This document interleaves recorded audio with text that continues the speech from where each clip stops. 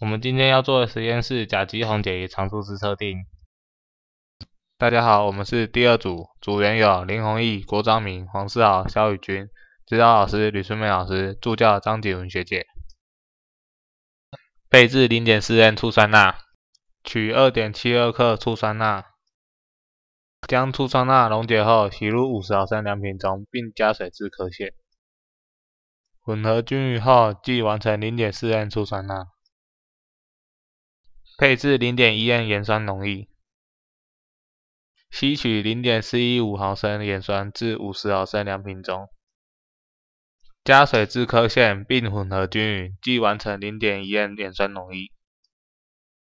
配置 0.01N 醋酸钠，取 0.4N 醋酸钠 2.5 毫升，加水稀释至100毫升。配置 0.01N 盐酸，取 0.1N 盐酸10毫升，加水稀释至100毫升。配置甲基红溶液，取甲基红 0.05 克，加入60毫升酒精，倒入100毫升量瓶，并加水至刻线。配置标准酸型甲基红，取10毫升甲基红溶液至100毫升量瓶中，再加入 0.1N 盐酸10毫升。配置标准酸型甲基红，取10毫升甲基红溶液至100毫升量瓶中，加入 0.4N 醋酸钠10毫升，最后将量瓶加水至刻线。配置编号123酸型甲基红，分别加入123毫升标准酸型甲基红溶液，分别加入 0.01N 盐酸，稀释至25毫升。配置编号123碱型甲基红，分别加入123毫升标准碱型甲基红溶液，分别加入 0.01N 醋酸钠，稀释至25毫升。分析液的配置，取标准碱型甲基红溶液 2.25 毫升，以 0.01N 醋酸稀释至25毫升。接下来我们要开始操作仪器。我们这次要操作的仪器是紫外线光谱仪。开机后选择2，按下 Enter。按下1，将波长改为800和350。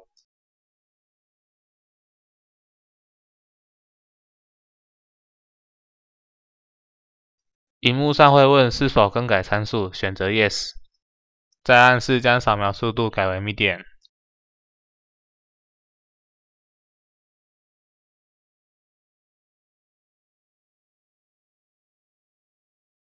放入编号2酸型甲基红溶液，以测其最大吸收波长。按下 Enter， 开始进行扫描。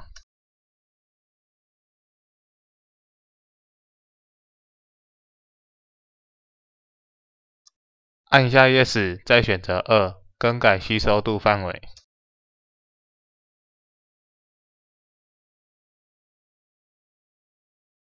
将吸收度范围改为 0.8。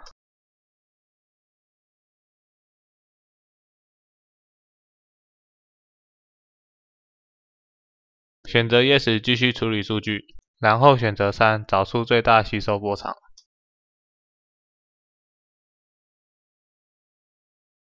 按下 Copy， 将图印出来。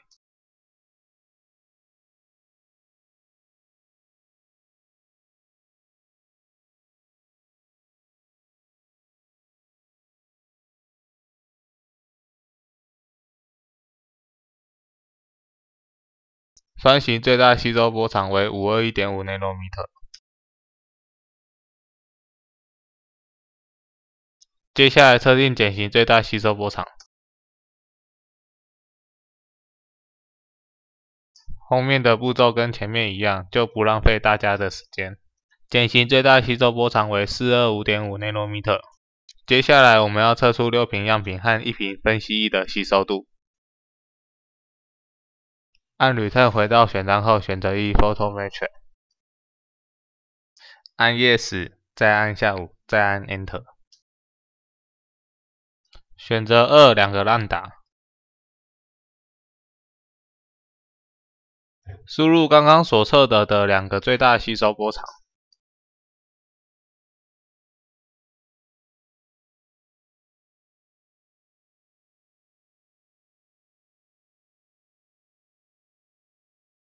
放入2瓶蒸馏水，按下 Auto Reroll 做归零的动作。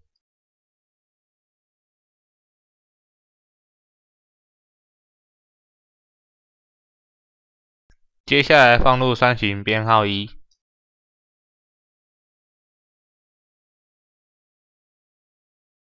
按下 Start 进行测定。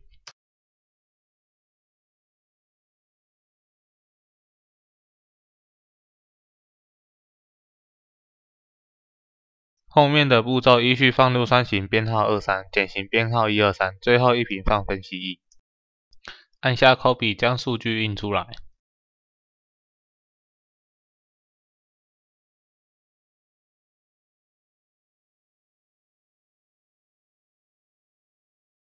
接下来我们要测定分析液的 pH 值。首先将 pH 计开机，使用蒸馏水清洗电极，并小心擦拭干净。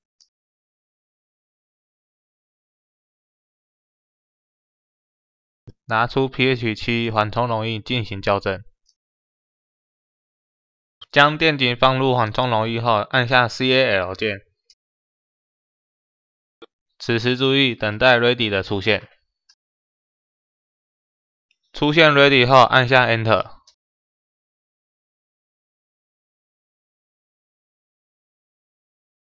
再用蒸馏水清洗电极。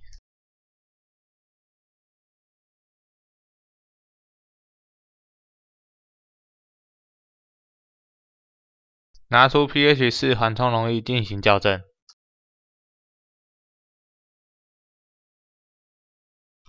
待萤幕上出现 Ready pH 计就校正完毕。将电极放入分析液。待 Ready 后，测得我们要的 pH 值为 4.7。接下来我们要教大家用 Excel 做图，在 A 栏输入浓度，在 B 栏输入吸收度，把数据圈起来，按插入选图表，选择 SY 3步图，按下一步，在 Y 轴输入吸收度，在 X 轴输入浓度，点选格线，把主要格线取消，点选右键，第一个绘图区格式，把背景用成白色，对点按右键选择加上趋势线，勾选最后2项，按确定，图就完成了。这是 HMR λ1 λ2 的图，这是 MR λ1 λ2 的图。